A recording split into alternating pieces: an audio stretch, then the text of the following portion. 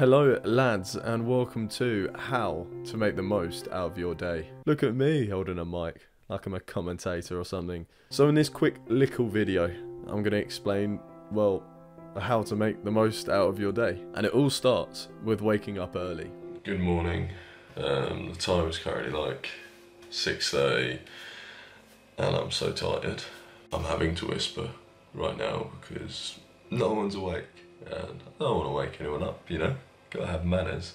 Waking up early really gives you a sense of productivity. It gives you a lot more time to do the things you want to do.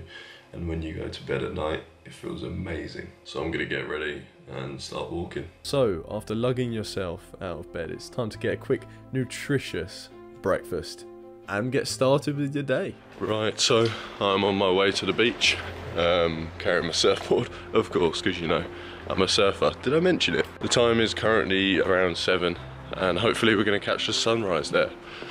I don't know if there will be one because I don't actually know if there's clouds or not. So I'll see you at the beach where there's less cars making loads of noise and yeah, see you in a bit. Now I am aware that not everyone is as fortunate as me to be able to go down to the beach in the morning and watch the sunrise, because if you live in England, good luck finding the sun. But just ensuring you are outside, interacting with nature, interacting with other people. Being on a call or face-to-face is really important. It's way better than texting. We're not built to feel affection when we're texting. We're not built to feel love and support when we're texting. So try to use more natural means, like, you know, going outside and seeing someone. So yeah, it's not quite as nice as the sunrise the other day. But you know, we move. And once again, I know not everyone can go surfing, but this bit's more about the exercise, you know, not like I've spoken about it before on the channel. But exercise is so important for mental health and physical health. I can't emphasize how much it's affected me and how much it can affect everyone if they decide to participate in it. What do we think about holding the mic, by the way? Is it better or worse, or what's happening? And we are done with surfing. Now it's time to get some food, I think. Bop, bop, bop, bop. No. My friend Joshua is the best. Thanks. Love you, bro. ¿Qué pasa contigo? Sorry about that. Now, going out for food is probably not the most important part of the day. But again, spending time with your friends, making some memories is so important for your mental health and feeling happy. Also, you know, eat healthy and that. I don't need to say all that, do I? Right, and I've just finished editing. Look at me go, what a pro. And I'm absolutely shattered. And I need to go to work and shower. And I have no time. So that's gonna go well, but yeah, bye.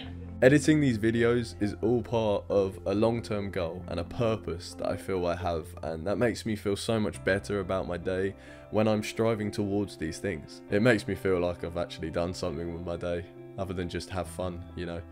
I mean, not like these aren't fun, you know. I'm having a great time. To be honest, this work is just sort of a means to stay here and do what I actually want to do. Like, make these quality videos, so please subscribe. Like now. Please. And I think at this age, I think that's kind of normal. You know, I don't really want to settle down with a job. I don't want to be a full-time adult, do I? But sometimes we have to do things we don't particularly want to do. And sometimes it's finding the less difficult thing or the least difficult thing to do just to get to where you want to be. Sometimes not everything we're doing is fun or something we want to do. But if it's all part of a way to achieve a goal, then you've got to do it. But if these things are stopping you achieving your goals, then maybe it's something you want to reconsider. So, I've just finished class and I'm absolutely shattered. I think I have to drink tonight as well because it's my mate's birthday tomorrow. So we're gonna see how that goes. If I pass out, I'll let you know in the morning. But if not, I hope you've enjoyed the video. And so I'm just rubbing out my board, you know.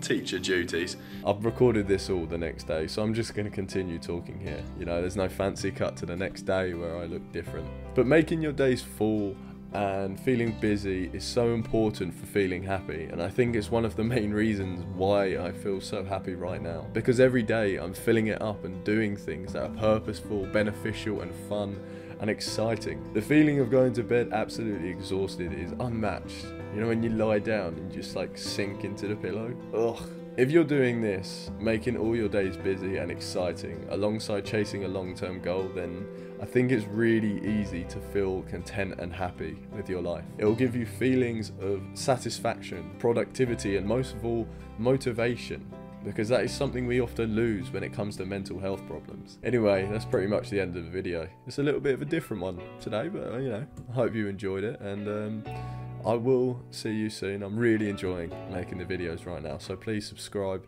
And if I know you and you don't like the video, I'm gonna... Anyway, I will see you later. Goodbye, love you all. Adios.